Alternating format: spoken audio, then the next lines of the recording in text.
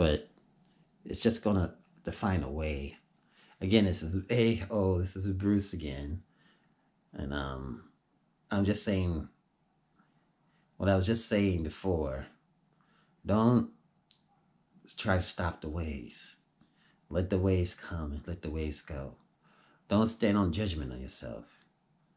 Let it come and let it go. Don't respond to it. Let it come and let it go. And therefore you'll find peace. And therefore you'll be able to move on. And others will find peace. And you'll be at peace and you'll be free.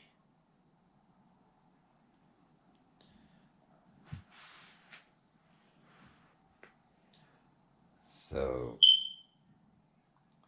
all formations are transient. So, these are three characteristics of existence. All formations are transient. All formations are subject to suffering. All things are without an ego entity. Corporality is transient. Feeling is transient. Perception is transient. Mental formations are transient. Consciousness is transient. And that which is transient is subject to suffering. And of that which is transient, the suffering and change, one cannot rightly say, this belongs to me, that is my ego. Therefore, whatever there is of corporality, of feelings, perception, and mental formations, whether one's own, gross or subtle, lofty or low, far or near, one should understand according to reality and true wisdom, this does not belong to me. This I am not. This is not my ego.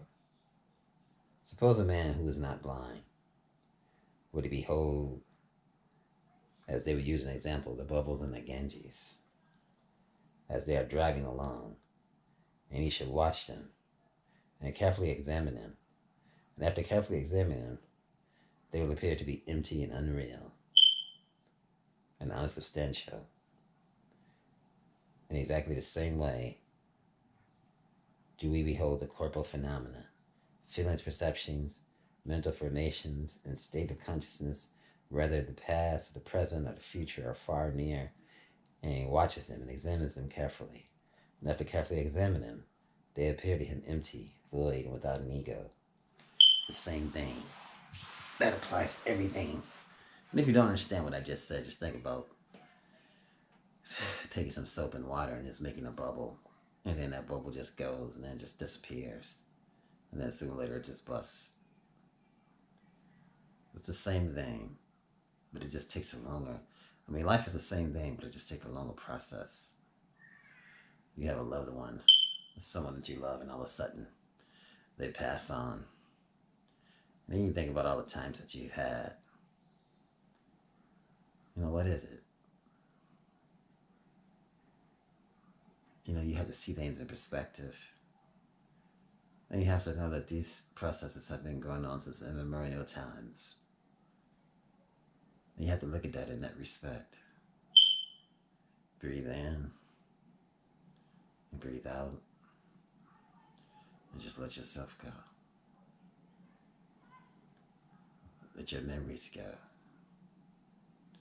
Let them move on. Breathe in and breathe out. Just let it go. And truly find peace. And truly understand what the word awesome means. And that you are awesome. Breathe in and breathe out. You are awesome. And let the air pass, let the breath pass. Breathe in and breathe out, for breath is eternal. Breath can't be created or destroyed. Breathe in and breathe out, but everything else can. That's why it's important to breathe in eternity, and let it out. Because that which you breathe exists forever. But that which take in the air is transient. And be at peace. And be at one with your existence. And live on, and strive on, and achieve great things in this life. Help those out in need. Work your hardest. Breathe in and breathe out. And let the mess pass. Let your own judgments pass. Let everybody that do evil pass. And just know one thing, that death and birth does not exist. Breathe in and breathe out. There's no beginning and there's no end. And understand that whole perception is when you understand transientness and when you understand eternal. There's so many things to know. I don't know if you ever heard of the Devas and the Asuras. And these are like primordial beings who are at war with each other. And we'll talk about that even further, but just this lecture makes me think about that. Just talking about it makes me think about that. But let's get back to something that's practical. And just breathe in and breathe out. And understand whoever you may be, whoever you are, let it go. And let it go. And understand what your existence is.